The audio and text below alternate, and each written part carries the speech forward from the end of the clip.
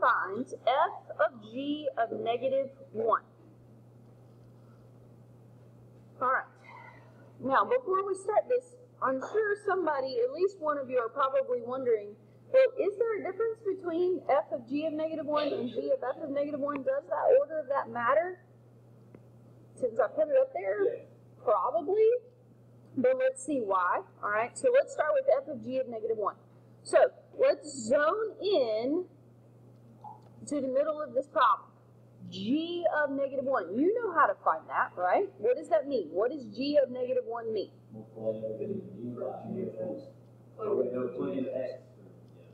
Plug in negative 1 for x, okay?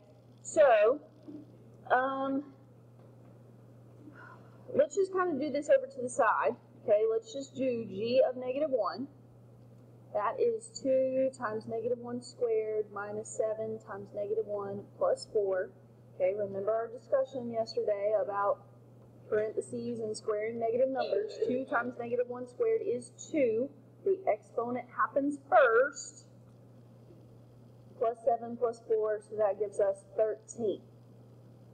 So, since g of negative 1 is 13, we are going to replace g of negative 1 with 13. G of negative 1 is equal to 13, so we replace it with 13. Now, we need to find f of 13.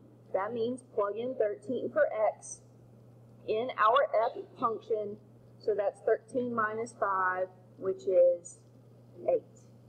F of g of negative 1 is equal to 8. Now, it's really not that bad. You start on the inside and work your way out. B, we're just changing the order. Same original x value, we're changing the order. So we start by finding f of negative 1. So that's negative 1 minus 5, which is negative 6. This is why the order matters. We're not plugging the same number into g anymore. We're plugging negative 6 into g.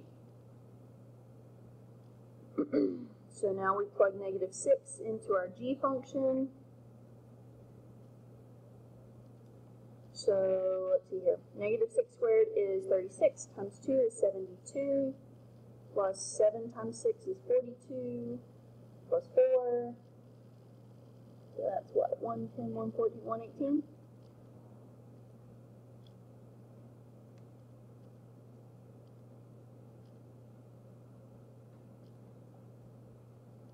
Okay, two very, very different answers. And the only difference was I changed the order of where we plugged in negative 1. Did we plug it into, how do you check it?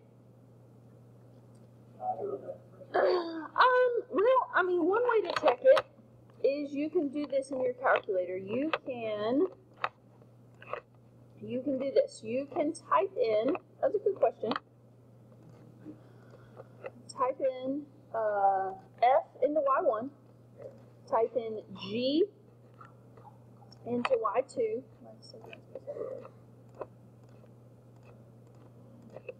All right.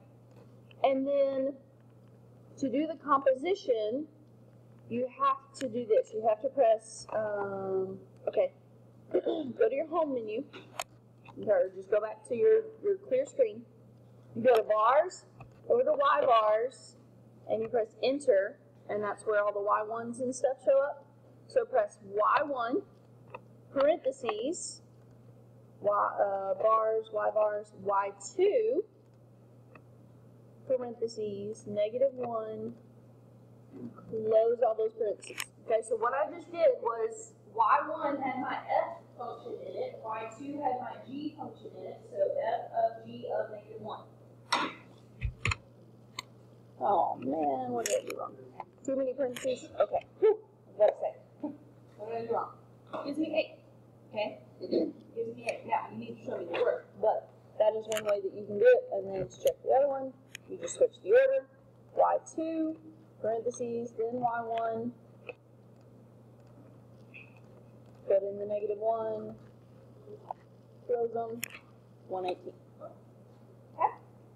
Pretty awesome, right? Huh? You type in the function right? Okay? Let's do one more. Let's do g of f of 4. So the order most definitely matters when we're talking about compositions of functions. Now, remember, and we struggled, a few of us struggled with this when we were dealing with functions before, this does not mean multiply everything by 4, okay? This is the same thing, and this is why I favor this notation with the parentheses as opposed to the little circle, because it's a lot more obvious that you're not multiplying by 4, that you're plugging 4 into your function, okay? F of 4, 4 minus 5 is -1, so that's g of -1. Well, we already found that a second ago. G of -1 was 13. Okay. So if it was written in the notation, that's the first one with G of the golf. Yeah. Then the Second step. right. I mean, that's what I always do on my paper. You don't have to. You don't have to do that. I'm The just. second one, that would be the first one. Yes. That would be Yes. the middle one. Yes. We just need to read that as G of F of 4. So plug 4 into F, plug that answer into G. Okay? Alright. Now, you may have a table, okay? You may have a table like this that may not give you an equation for F and an equation for G. They may just give you a table of select values. Okay? You handle it exactly the same way. It's actually less work. You just have to be able to read the table. Let's look at this. F of G of -3. Alright? This is just your ability to read a table. Okay? If x is -3, what's the value of G? When x is -3, what's the value of G? 4. Alright? So then what is F of 4? When x is 4, what is F? -9. So F of G of -3 is -9.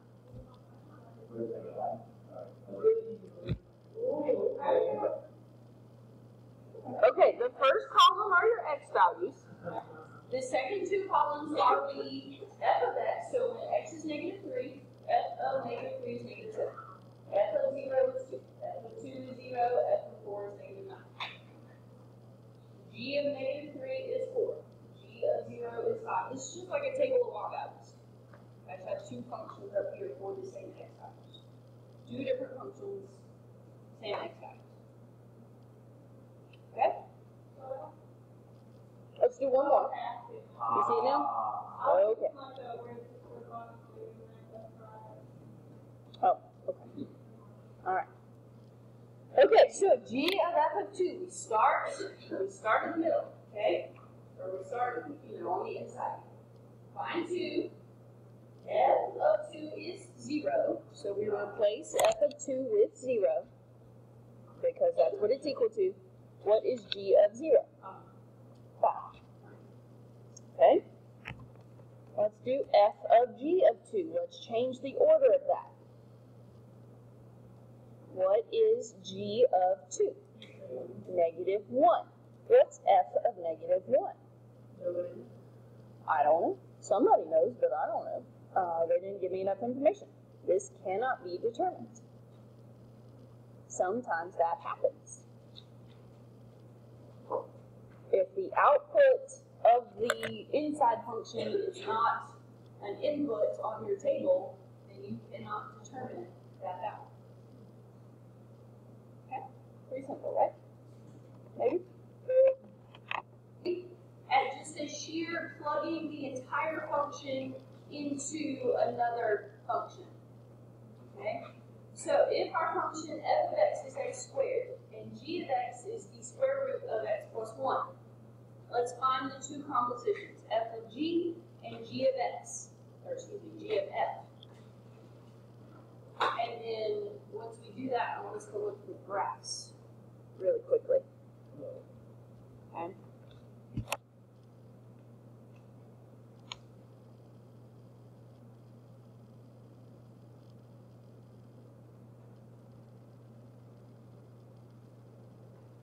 So, of g of x. Again, I don't like that notation.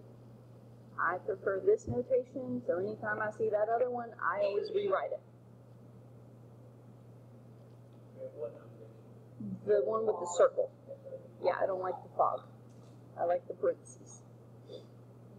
Okay, so I'm going to replace g of x with its equation. Its equation is the square root of x plus 1. Okay, replace the g of x with its equation, the square root of x plus 1. Now, if that were a number, if that were f of 3, what would we do? Plug in 3 for x, right? Okay, so let's do that. It's not a number, but let's plug that expression in for x. Just like we would put 3 in the place of x, we're just putting an expression in the place of the x. What happens when we square a square root? They cancels. They cancels. They cancel. So f of g of x is equivalent to x plus 1. Now, we know that the order matters. Let's see what happens, and let me do this in a different color. Let's see what happens when we do g of f of x. Let's see what's different. So I'm going to replace f of x with its function, thank you, x squared. And then I'm going to plug x squared into my g of x function everywhere I see x. So I replace that x with x squared. I replace it. Okay? Just like if it were a number, I would replace the x with 3. I'm just replacing the x with x squared. We can't simplify that. Okay? We cannot simplify that because of that plus. That is g of f of x. So f of g of x results in a linear function, x plus 1. G of f of x results in a square root function. Those are going to look very, very different from each other. Okay?